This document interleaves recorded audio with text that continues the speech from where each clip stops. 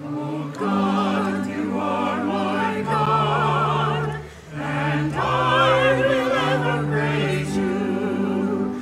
O God, you are my God, and I will ever praise you. I will seek you in the morning, and I will learn to walk in your ways, and step by step you lead me, and I will follow you all of my days.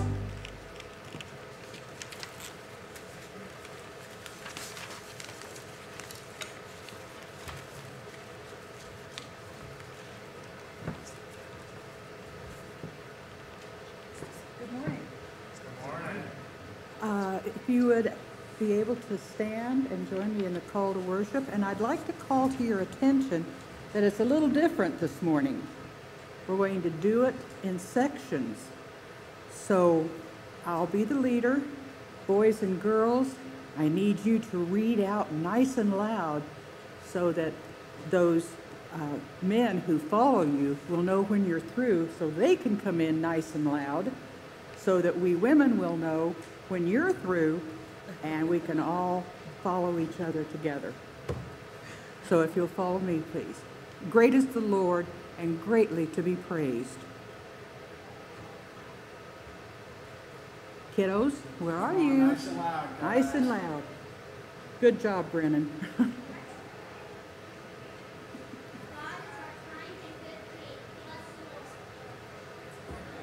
Every day we exalt God's name and lift up God's unsearchable goodness. Great is the Lord, and greatly to be praised. God's majesty and glorious splendor is proclaimed by every generation.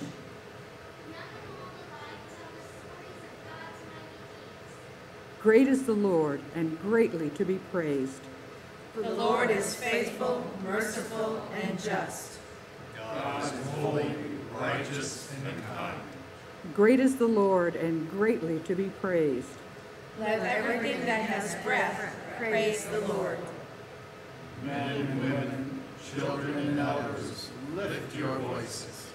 Great is the Lord, and greatly to be praised.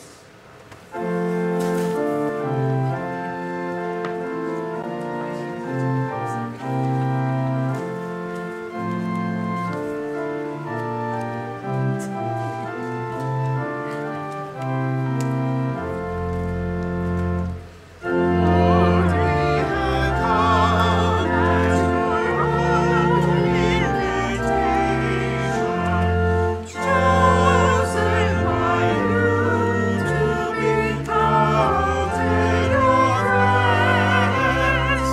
Yours is the strength that sustains dedication. Ours a commitment we know never ends. Here at your table, a firmer intention. Give it your seal of forgiveness and grace. Teach us to serve with a pride of redemption. Lord, in your kingdom, whatever our place. When at your table each time of returning, vows are renewed and our courage restored. May we increasingly glory in learning all that it means to accept you as Lord. Let us now share with one another a sign of Christ's peace.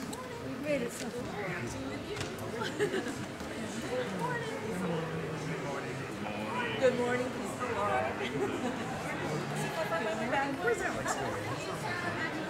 I know. Good morning, peace of the Lord. Like her haircut too. Very nice, like I think she's up here. We've kidnapped her now.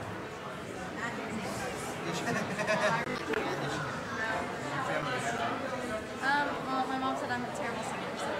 Oh, that wasn't very kind. She did it not. I'm sure she would never. Oh, goodness. I'm sure she would have never said any such thing. So far, she does seem very direct, but I don't think there's. The little blonde out there has been really wanting for years. Oh, I was just going to ask. Oh, the young man? Yes. Session where he's really in church. So what would you be doing? He's retired. You're waiting to see him. Pediatrics. Sarah? Thank you. I'll try and remember to go get it. Wow, Sarah. the two of them. Sarah. Yes, that's it. Because we can. We'll grab a fan back out here. Hopefully it won't be there. Yeah, I have my truck up here and then zipped it open to the side. Gotta make sure it's close enough. She has to be last. Otherwise. Well, I know we have lots of folks here for homecoming, but we do want to gather back into our pews at this time so we can get to all the food that's across the street. Yeah, we know, he says. So as you all settle back into your pews, let me welcome you to First Presbyterian Church. Welcome home. This is the Sunday that we celebrate homecoming, and this is our spiritual home. Please join us for lunch over at Westminster Hall, catty corner across Pleasant and Lexington, immediately following worship. Members and visitors alike, as well as guests. There will be plenty of food, rest assured. Also today, we welcome back our chancel choir and and our praise team. And we are thrilled to have them both back, even as we anticipate our bell choir returning with an offering sometime soon. And we also give our thanks for our new music director, that he has gotten everybody off on such a great note. So praise the Lord for Paul Smith being here among us. Well, please find the Ritual of Friendship pad and add your information, your prayer requests, and pass that along the pew for your neighbor to do likewise. And while you do that, I will highlight a few of the activities in the life of the church that are coming up. This Wednesday is the Presbyterian Women's Mystery Trip, and I know that will be an enjoyable time, and we have some new folks who are going to that, so newcomers are welcome. On Thursday, we have the first of our open table gatherings. And on Friday, the Menninger Bible Study starts back. So lots of things to look forward to. As far as our open table gathering, the one this Thursday at 1 p.m. is on the ins and outs of Medicare. So I would like everyone to think about who might be interested in such a topic and invite them to come. You can find flyers out on the credenza. There's a sign up out on the credenza, or you can go to the church website, www.fpcindep.org, and sign up online. And also share that website and the sign up link to folks on your email list and your social media groups, so that we can help get this new ministry, this new offering off to a good start. The one coming up in October on the 10th is going to be on home repair resources and winterization. So these topics are things that we have thought might be a very good help to, a big help to the folks out in our community, and we want to help them in any way we can and show them that we care about them and offer things that would be of help to them. I should also mention that our Logos ministry is starting up on October 9th, and it is not too early to register folks for Logos. So please find a registration flyer out on the credenza as well, or go online. I'm sure we can register online. I get a big nod of the head from our Christian educator who says, yes, you can register online. Any other announcements? And I know you were going to mention something, so I'll call on Bonnie this time. Wow, I didn't have to raise my hand this morning. Yeah. So we have first. I will have more yellow. There are going to be yellow sheets for the Medicare thing. The ins and outs. On one side it has Medicare, on the other side it has a whole bunch of stuff about church information and Logos and Sunday school and yada yada yada. I just have to go get them out of my office, but I'll have them over there.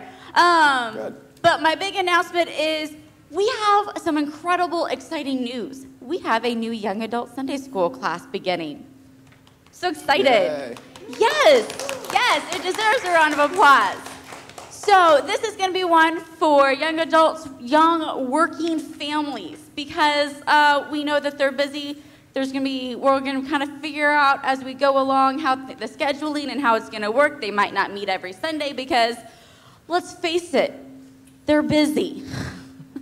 But we'll be getting lots more information. If you have questions, you may email me or call me or text me. My information's in the bulletin, or Laura Gillette, who is also going to be helping to lead it. But if you have any questions, I would love to answer them for you. So, thank you. Awesome. New young adult group. Any other announcements? Yes, Pam. Pastor Dave mentioned the mystery trip, but today's the last day for reservations, and if you haven't signed up, if you want to, it's going to be fun. See you at church. Okay, so Pam's taking last-minute reservations for the Presbyterian Women Mystery Trip today. Other announcements this morning? Yes, Sarah. Your mom's back in choir. Yay! We are thrilled about that. Well, is that because she's not out at the pew with you? Is that why? No, I'm sure it's not. As for prayer requests, Ed Hatcher went into St. Luke's downtown with blood pressure issues, and he's still down there, but doing better. They just haven't found out why his blood pressure skyrocketed. So we need to be praying for Ed. Also, Alan Walker is at St. Luke's East after yet another procedure on his heart. They're hoping that this will be the one that does the trick. He's feeling so much better, so we are thankful for that.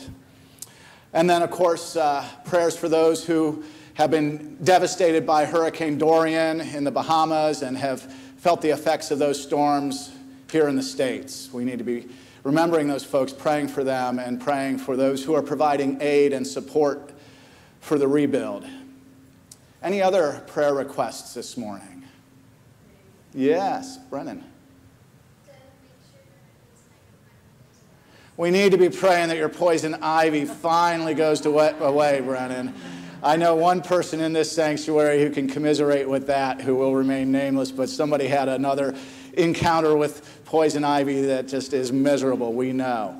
So we'll be praying for that for sure. Any others this morning? Well, let's join our hearts and minds in our morning prayer. Lord God, you told us that if we do things that you say, our lives will be built on a rock. And if not, then we are on shaky ground. Knowing that, we still manage to ignore in many ways the ways that you lead us and teach us. We take those major steps of growth in our faith that could be done in the spirit of a slow and steady pace, and we wait until some crisis sends us running to you. Save us from such foolishness. Give us wisdom to accept the sure foundation you have made for us, and to maintain it and to build it up for ourselves and for those coming up in the faith behind us and around us. We pray your sure foundation and your compassionate provision upon those devastated by Hurricane Dorian. We pray your divine wisdom upon the doctors addressing Ed Hatcher's blood pressure issues. We are thankful that Alan Walker is feeling better, and we ask for this to be a permanent fix to his heart troubles. We pray that Brennan would get some relief from the poison ivy, Lord. We pray your spirit of comfort and provision for all those that we know who stand in need before you this day. We pray all this in the name of Jesus Christ, who taught us to pray together, saying, Our Father, who art in heaven, hallowed be thy name.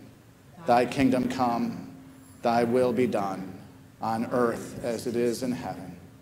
Give us this day our daily bread, and forgive us our debts, as we forgive our debtors. And lead us not into temptation, but deliver us from evil. For thine is the kingdom, and the power, and the glory forever. Amen.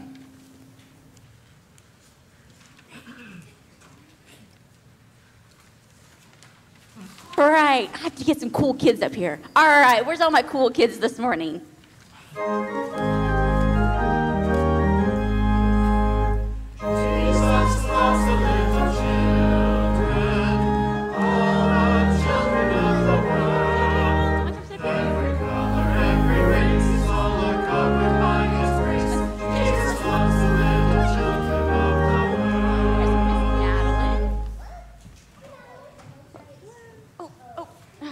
Squished me. All right, well, good morning. How's everyone doing? Good. Good morning, guys. You're good. Well, I'm glad you're feeling a little better. You're feeling great. Well, that's good.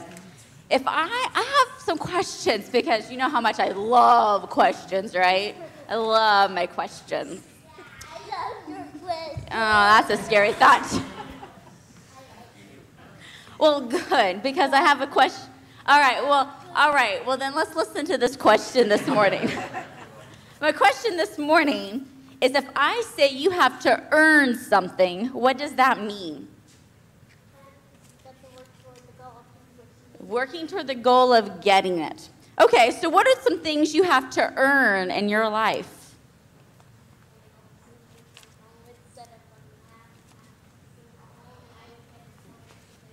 Okay, some math testing stuff. What about you?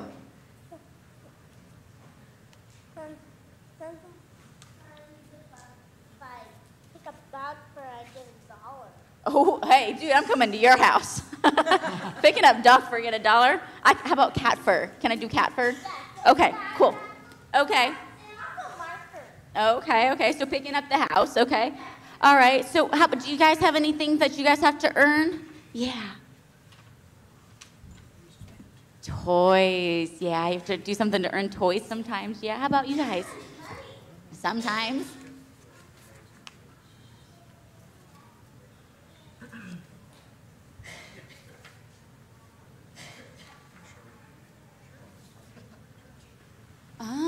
Earning money to go to Disneyland. That's always a good one. Do you guys have to earn anything in your life?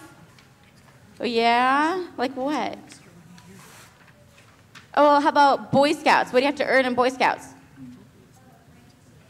Rank to Eagle, and you do that, and you get badges and stuff like that, right? How about you, Madeline? You have to earn anything? Do what? Okay, so you go to Girl Scouts and you earn badges too. So yeah, we all have to earn things in life. But you know, there's something in life that you never, ever have to earn. Anybody want to take a guess at what you never, ever have to earn? Man, we have some smart kids. What were you going to say? Life. You don't have to earn. Well, no, you don't have to earn life. You're given life. But you're also given God's love, aren't you? You don't have to earn God's love or his grace, as we call it as well. And that's pretty special. It means you don't have to work for it. Because God loves us no matter what. He loves us when we make mistakes and we say we're sorry, right? Yeah.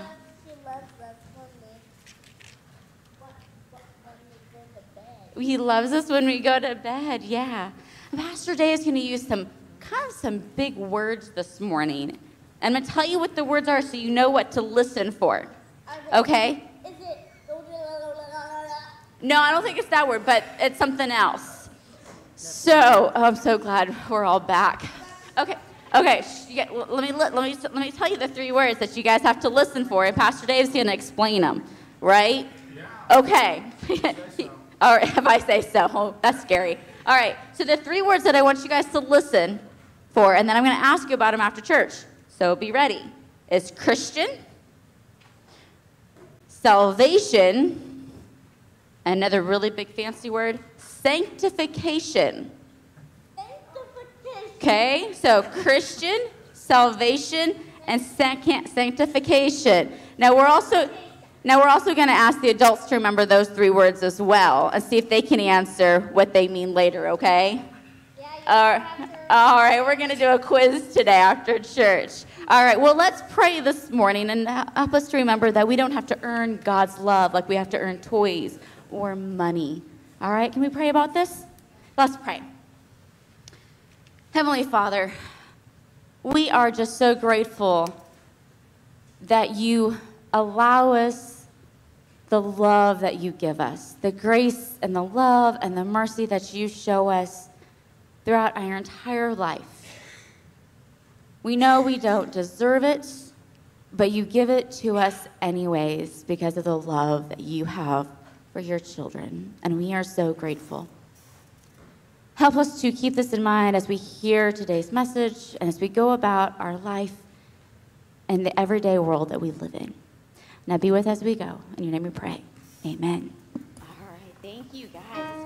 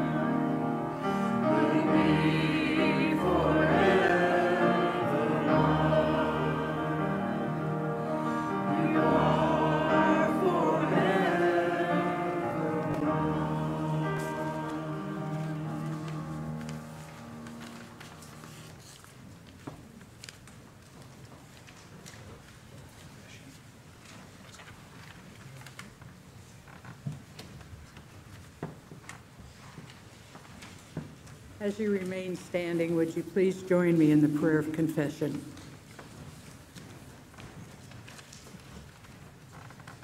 Precious Jesus, friend and teacher, you bring so many wonderful people into our lives. Fathers and mothers, children and youth, friends and neighbors, school teachers and church leaders. Yet do we stop to acknowledge them as blessings from God? Do we say a word of thanks or whisper a prayer of gratitude? Have we told our appreciation, written a word of encouragement, sung their praises? Faithful God, forgive us for taking anyone for granted. Give us eyes to see the miracles around us. Give us faith to trust that you care for each and every one of us. Give us hearts to lift up our thanks.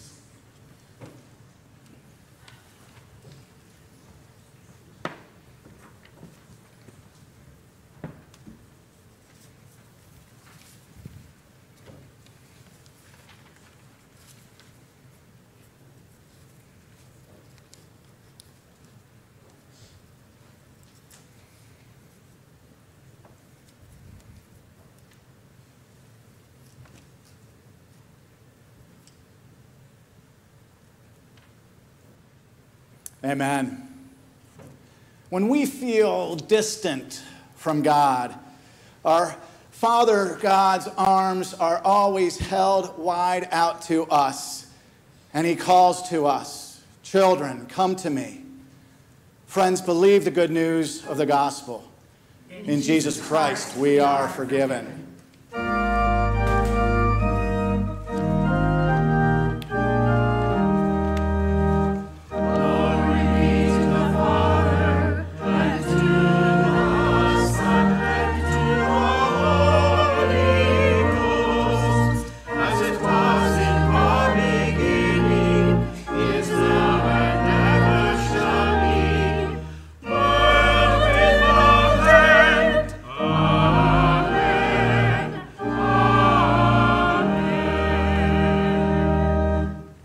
Seated.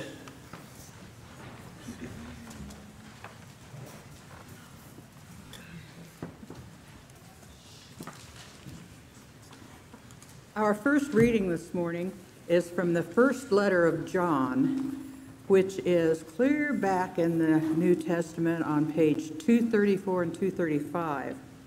I'm reading from chapter 2, verses 12 through 14. Which can be found on page 234. I am writing to you, little children, because your sins are forgiven on account of his name.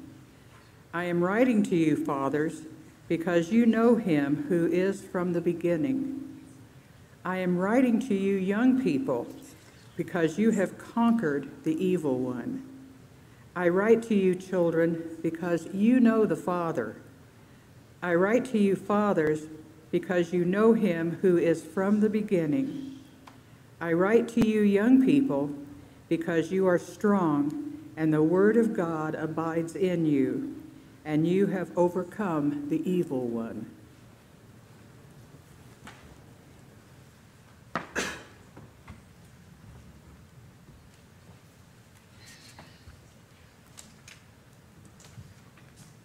Our New Testament lesson this morning is 2 Thessalonians 2, verses 13 through 17, which can be found beginning on page 202 of your pew Bibles.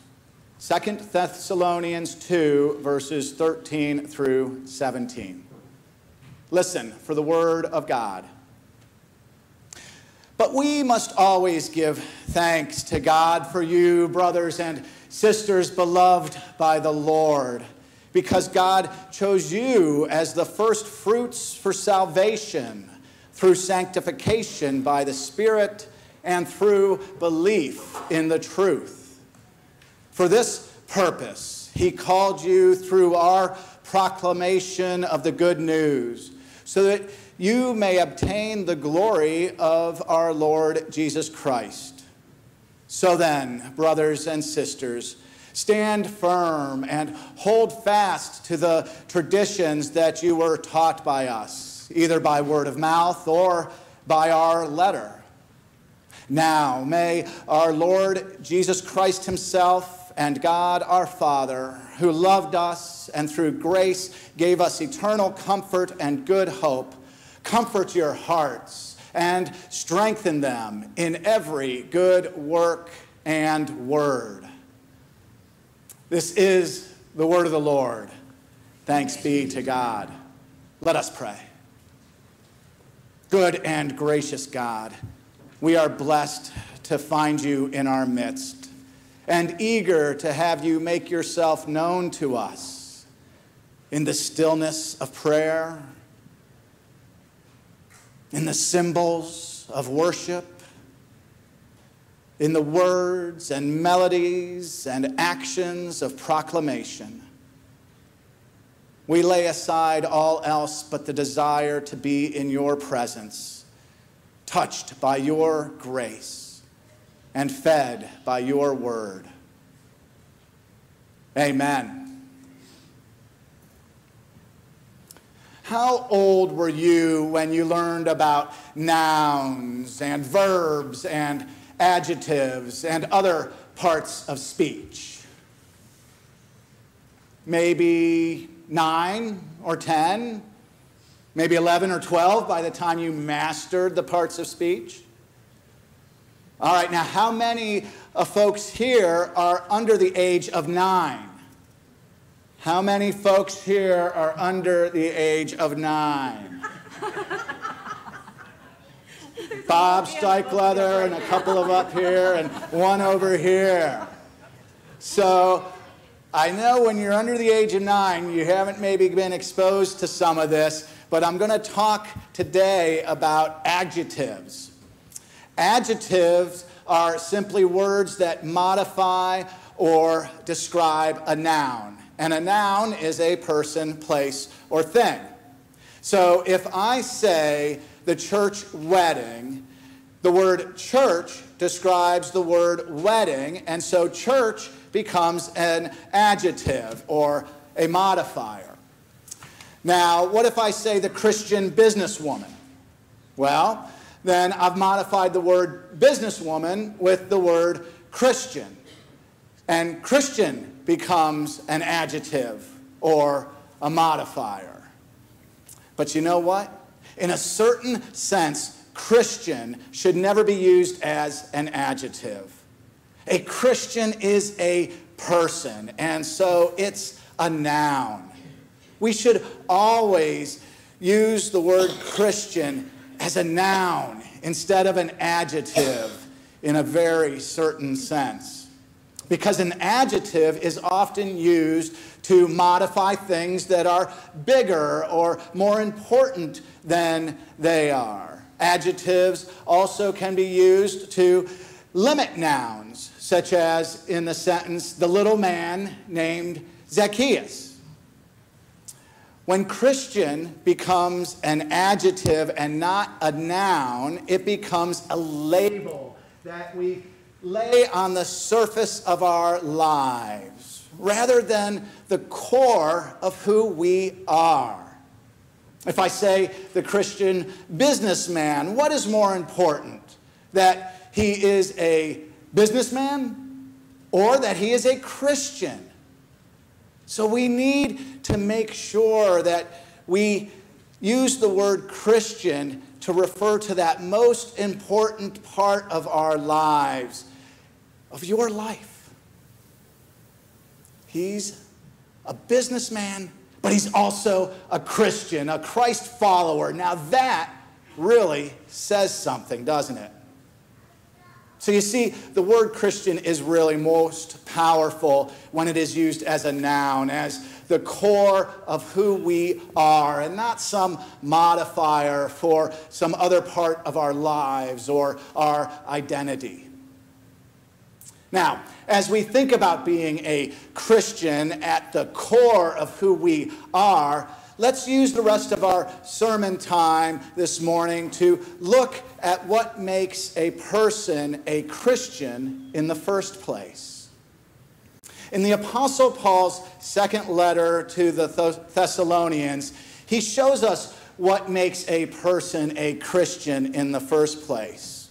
So you young people here, up here in the front row, you young people who are drawing and who are doing other things, you young people who are especially under the age of 9 and older, and all you older people, but you young people might want to listen a little bit more carefully, because this sermon is especially for you, for young Christians, and for anyone else who's young in the faith, so to speak. New Christians, even if they're older folks. And of course, the sermon is also good for mature Christians, those who are mature in the faith and can look back at what it was when they first came to believe, what that was like. And those who are even older in the faith and are looking forward to ways that they can give back to those who are new to the faith, or to a young person here in church. So, one of the first things that Paul does in his second letter to the Thessalonians is give thanks to God for them, because, says Paul, God chose them as the first fruits of salvation through sanctification by the Spirit and through belief in the truth. So, as Bonnie said, there's some big words there in that sentence, words like salvation. Well, salvation means being embraced by God. It's God's embrace. Salvation is really kind of God's big hug given to us, especially if we've done something wrong and feel like we don't deserve it. When you've done something wrong, God does not punish you. God embraces you, hugs you, and loves on you. That's the first thing young Christians need to remember, is that God loves you no matter what. Salvation. The second big word that Paul used in that sentence I read is sanctification. Sanctification means being made holy, pure, being made innocent again, or being made more like Jesus. Paul says that we are sanctified by the Spirit of God and through belief in the truth. Did you notice that word "and" in that sentence? And is a conjunction. It's the glue that holds phrases together. And in this case, connects the words Spirit of God to our belief in the truth, belief in Jesus. Sanctification, becoming more like Jesus, requires both God and us. Sanctification involves both the work of God's Spirit and our belief in Jesus Christ. As one old-time preacher explained it, sanctification involves the hand of God reaching down to us and our hand reaching back up to God to grasp His hand.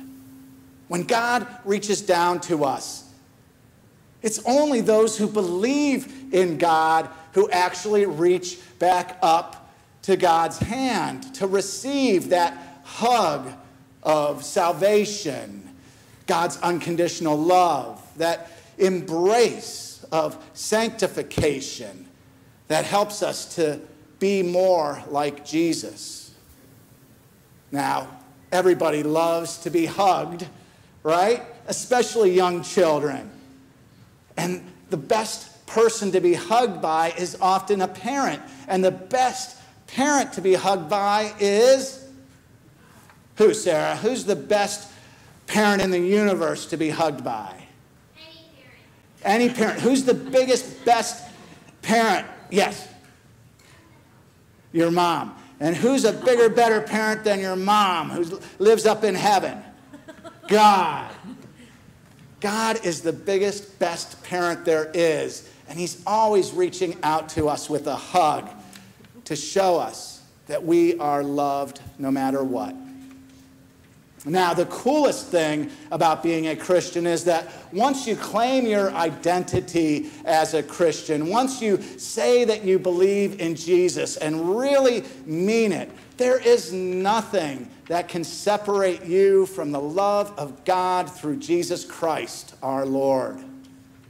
And even better news is that you don't have to do anything but accept Jesus as your Lord and Savior, as the ruler of your life, as the one and only true pathway to that great big God hug that God is reaching down to us with. It's just like what Paul said at the beginning. God chose you as the first fruits of salvation, as new Christians, through, says Paul, our proclamation of the good news of Jesus Christ, that God sent Jesus into the world, that Jesus is God's only Son, perfect in every way, and that Jesus sacrificed himself for our big God hug. When Paul talks about becoming Christian through our proclamation, what is he referring to? He's referring to the teaching of any Christian who helps a new believer to embrace the God hug and to follow Jesus and the church in becoming a better Christian. Each of us here has a long way to go in becoming the best Christian we can be. That's true for everybody. It's true whether you are a new Christian, a mature Christian, or a long-time older Christian. Now, next Sunday, we're going to look at what it means to be a mature Christian. It may mean that you've been a Christian for a long time, and yet new Christians can and do show surprising spiritual maturity and wisdom. Even teaching Sunday school, right, Megan? Hi. Or even asking great questions like Sarah, our junior theologian over here. Being a mature Christian may also mean that you're getting a little tired, a little frustrated, a little skeptical even, a little impatient when it comes to the fullness of Christ's promises. I mean, one look at the world around us, and it's no wonder anybody would be wondering, when will Jesus come and set things right again? Well, that's what we're going to look at next week, what it's like to be a mature Christian, in it for the long haul. But for now, we can all be better Christians by focusing on Paul's final instruction in today's reading. Are you ready for it? Okay, here it is.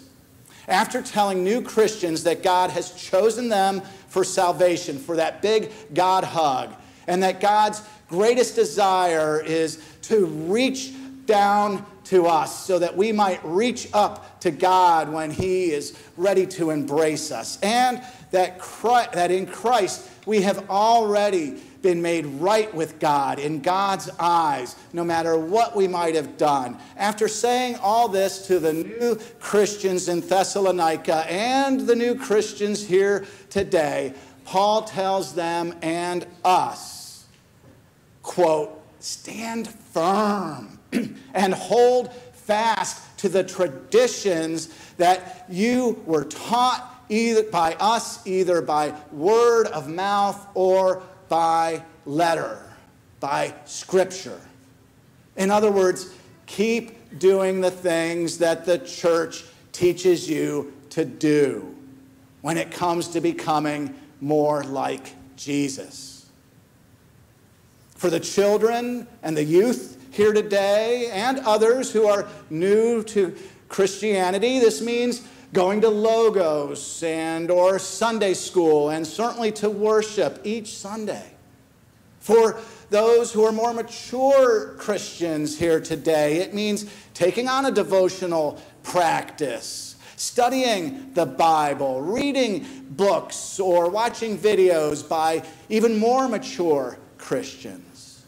And of course, for the most mature Christians, it means leading Sunday school or a small group, mentoring a youth in the Tuxus confirmation class, being on the ministry team of Logos, and maintaining the foundations of our faith through your committee work and your service on other ministry teams, choir, and all kinds of ministry teams, being a leader out in your community, being a leader who is at your workplace or in your families or among your neighbors, a leader who always puts their identity as Christians first. In other words, it means being a mother or a father, a daughter or a son, an aunt or an uncle, a boss or a coworker or a volunteer who is always, first and foremost, a Christian. Not perfect, but always striving to do better in God's eyes and to help others to come to know Jesus and to do the same. Amen.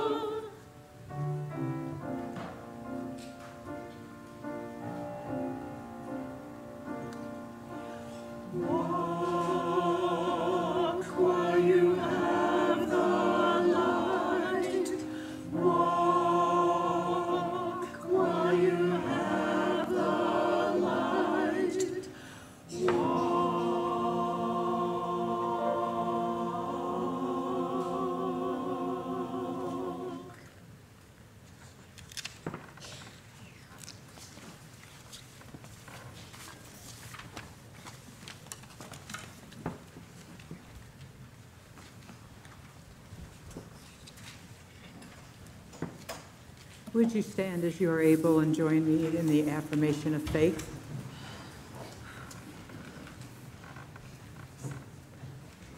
We believe in God, whose love is ever constant and steadfast, even when we are not. We believe in Jesus the Christ, who walked among us, who was betrayed and forgave, and who died that we might live. We believe in the Holy Spirit, ever present with us to comfort as well as urge us forward in the name of Christ. We believe in the church as the place where we are loved as we are, and still gently encouraged to grow. We believe that we are called to be the church, to love people more than they deserve, as Christ loves us. We believe in the miracle of life and in the life everlasting. Amen. You may be seated.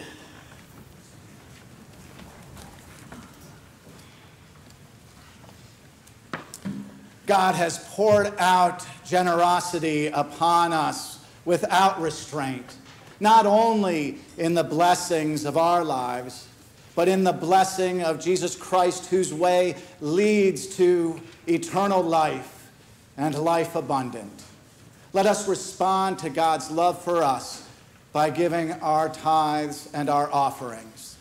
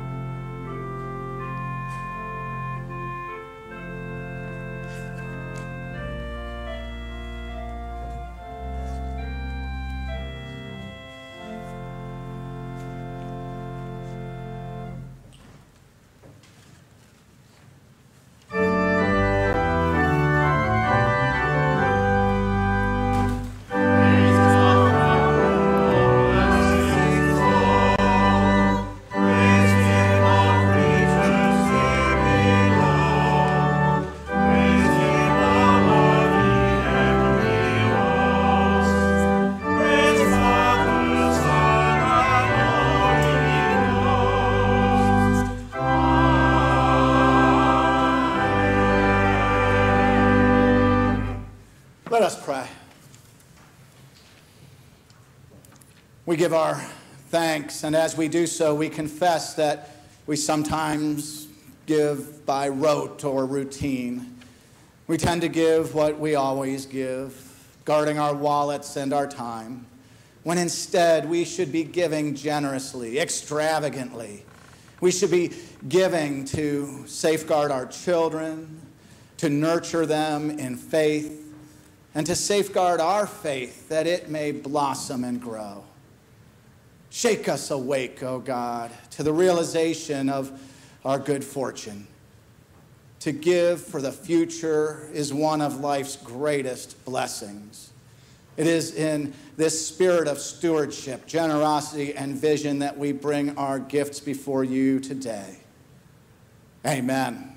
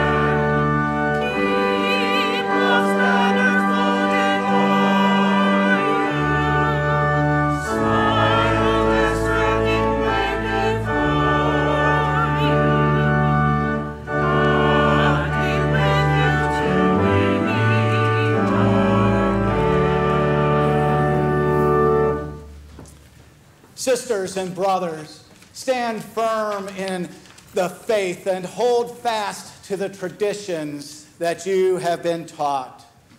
May our Lord Jesus Christ and God our Father, who loves us and gives us eternal comfort and hope, comfort your hearts and strengthen them in every good work and word. Amen.